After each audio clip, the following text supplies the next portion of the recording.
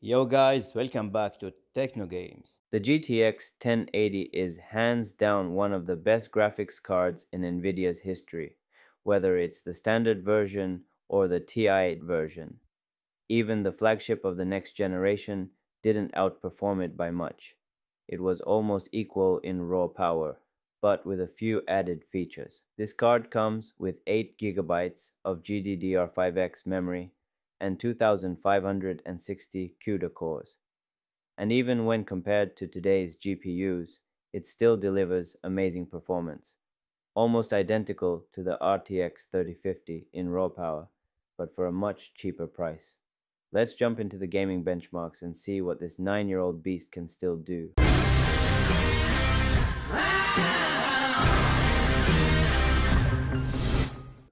First up is Alan Wake 2 on high settings with FSR set to quality. We got around 50 FPS, which is a solid experience.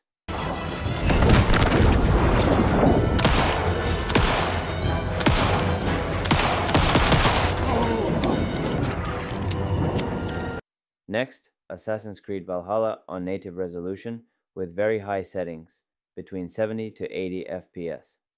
That's impressive for a GPU this old and this affordable.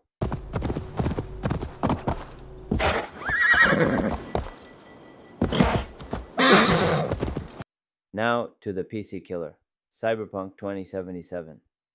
On high settings, we got around 72 FPS, which is just insane. Fat ass motherfucker. Standing, understand? You ain't seen no goddamn lemons, no goddamn limes. They're in there, for sure. Never have. So, In GTA 5, with very high settings and advanced graphics turned on, we easily stayed above 60 FPS. The visuals were stunning. who snitched? Back the fuck down! I ain't laying down. Speaking of beautiful visuals, God of War Ragnarok, one of the most gorgeous games ever made. On ultra settings, it looked even better and still ran above 60 FPS, which is just mind-blowing. I do not wish to fight you! I'm losing my grip here.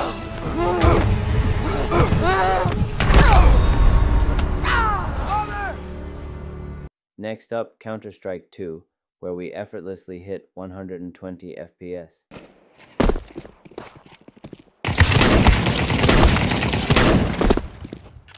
In Days Gone, with high settings, we got over 85 FPS.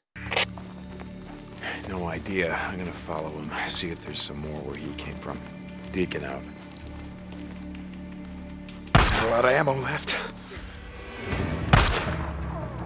Oh, shit! Resident Evil 4 Remake, with prioritized graphics, settings delivered between 80 to 90 FPS without any issues.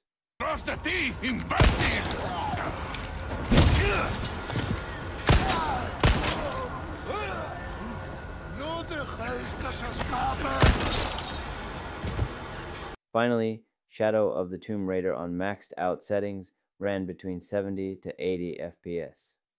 As you can see, this card still performs like a champ, even outperforming the RTX 3050 in many cases, especially without DLSS. And the fact that it sells for less than half the price of a 3050, that's just wild. It really makes you wonder, if it performs this well at 1080p, could it also hold its own at 1440p? Like and subscribe.